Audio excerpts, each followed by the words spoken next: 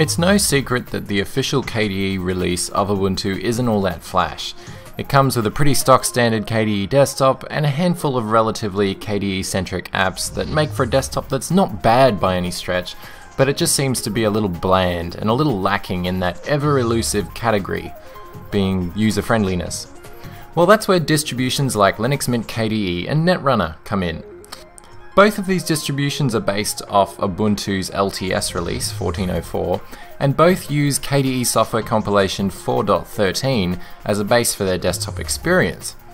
They're both high-quality desktops, and they're perfect for new users, especially users that are accustomed to that Windows 7 style of getting things done.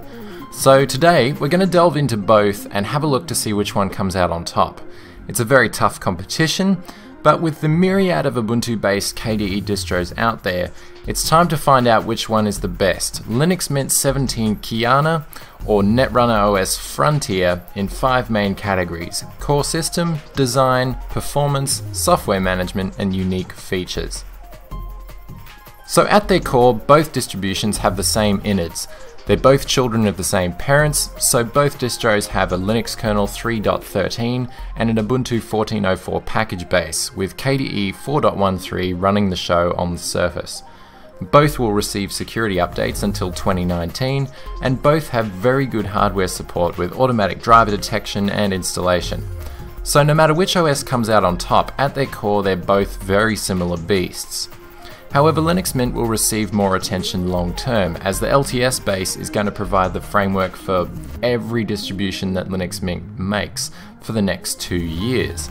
So Linux Mint gets the edge here, as it's going to be a better supported operating system moving forward. Now when it comes to design, we come across a difficult minefield to navigate. Every OS needs to be designed simply enough that the new user can pick it up and use it, but with enough customization and tools that power users aren't ignored. So let's take a look at Mint. The default design of Linux Mint KDE is fairly minimalist. There's not too many elements that look out of the ordinary compared to a typical Windows 7 desktop, and a traditional desktop paradigm is in play here, with quick launch shortcuts to the file manager and a show desktop button. The menu and fonts clearly present the software that is pre-installed, and it doesn't take too much effort at all to right-click the desktop and customize both, the wallpaper and desktop widgets in almost the exact same way you would on a Windows 7 desktop. And adding desktop shortcuts is a simple drag and drop affair, and the window controls, file menus, system tray are right where they should be. While a little more creativity could lift the Mint KDE desktop beyond its rather Spartan looks, there's no doubt about it, Linux Mint KDE is one of the closest desktops you're ever going to get to Windows 7. It's incredibly user-friendly. Now, Netrunner, on the other hand, takes a few more risks. While it's fundamentally the same, Netrunner opts for a few more tools in the system tray and a much more simple start menu, along with some shortcuts on the desktop to your computer and network connections. Once you open a file manager window, you start to notice the real differences between the two. Everything is larger, the fonts are easier to read, the icons really pop, and the controls are easily visible and clickable. And while it's difficult to judge a distribution based on its looks, the average consumer is going to be more concerned with how the design works, often at the expense of how it looks. I mean, just take Windows XP for example. So while the extra theming is nice on Netrunner, I'm more interested in what functional differences design choices have made in a distribution's usability. And in that vein, Netrunner comes with a much more user-friendly control panel, taking the usual KDE settings mess and condensing it into a much more easily accessible and understandable settings control. My only real gripe with the design is the menu choice.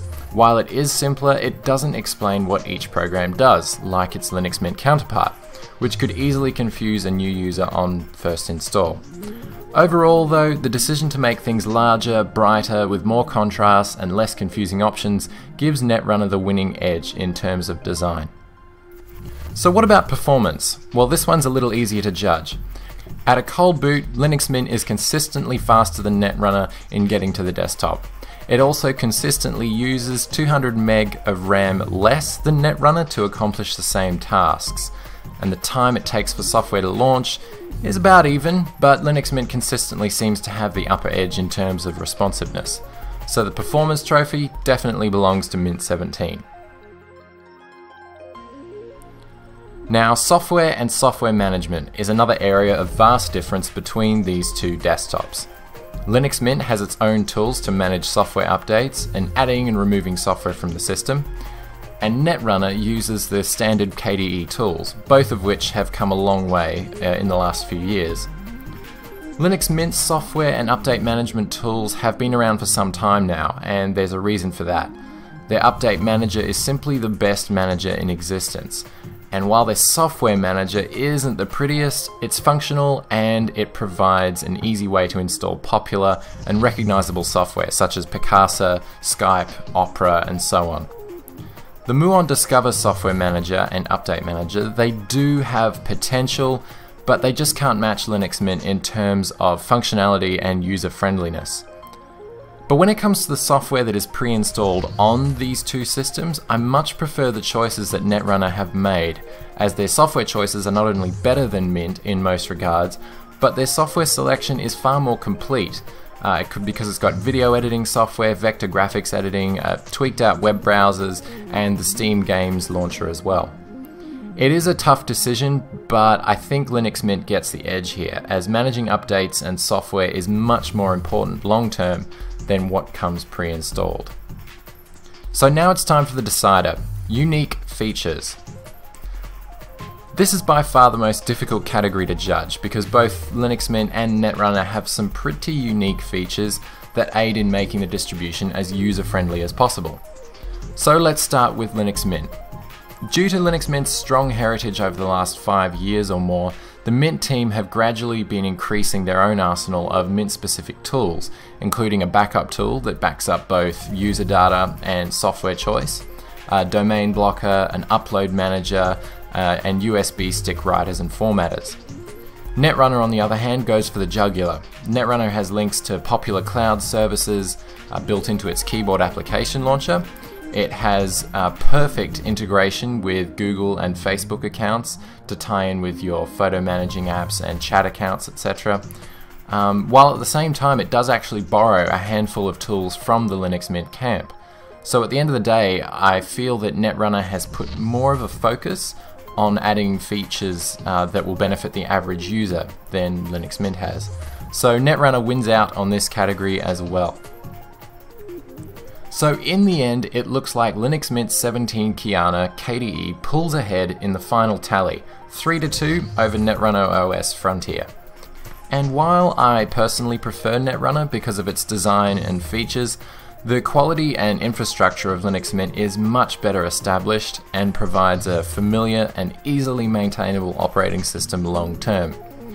Its stability and user friendliness is undeniable, though Netrunner provides some tough competition and will probably end up being my next primary distribution. So let me know what you think about these two distributions in the comments below. Leave your vote down there, and you could well be influencing what I run as my next primary operating system on my machine. So thank you all for watching, give the video a thumbs up if it helped you out, and consider subscribing if you like this content on a regular basis. I will see you all in the very near future. Until then, my name is IG, and I shall catch you later. Peace out, ladies and gentlemen.